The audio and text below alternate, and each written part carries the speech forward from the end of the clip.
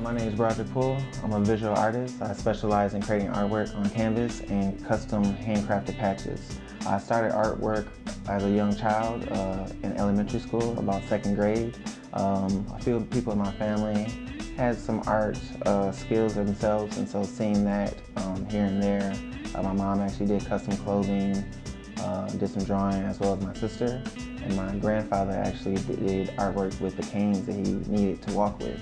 So I've seen a lot of artwork, and I also was a young, quiet child, so I used art to kind of express myself.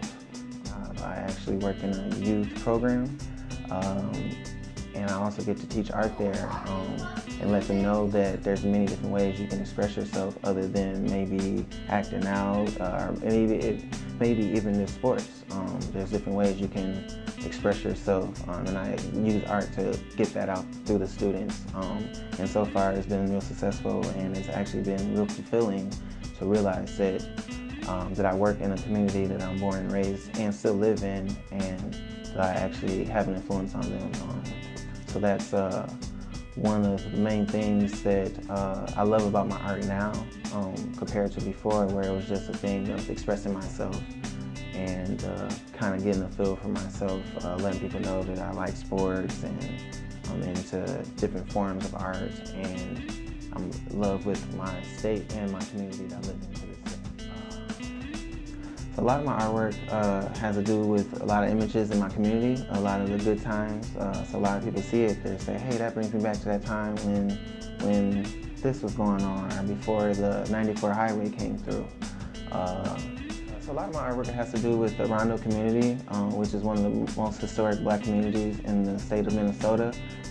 It was railroaded in a form or fashion when the Highway 94 came through. A lot of highways in the whole country, they either was made, when they was made, they either split through neighborhoods or they would cut the neighborhood off from the rest of the community or the main city.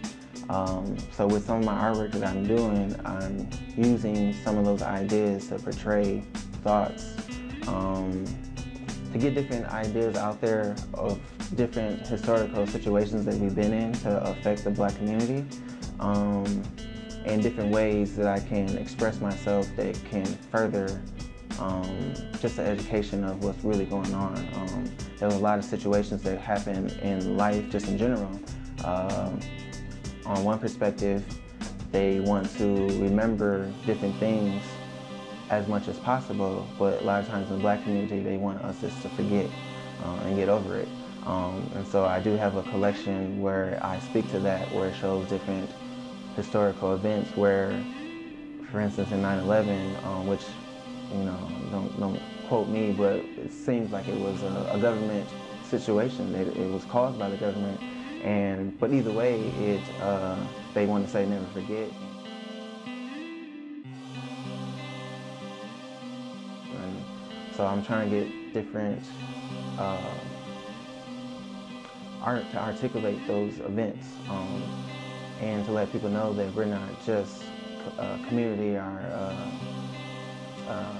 a group of people that are not just out to strive good things, but there's a lot of different things that held us back.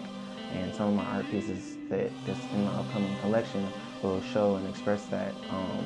There was a lot of different situations, different housing policies, literacy acts, and there's still things that's happening to this day that continues to affect us. So I want to get some of those images out there to kind of let people know. You guys want to do a design that represents everyone, each one of you guys, okay? So, I wanted to just get something on so you know what exactly.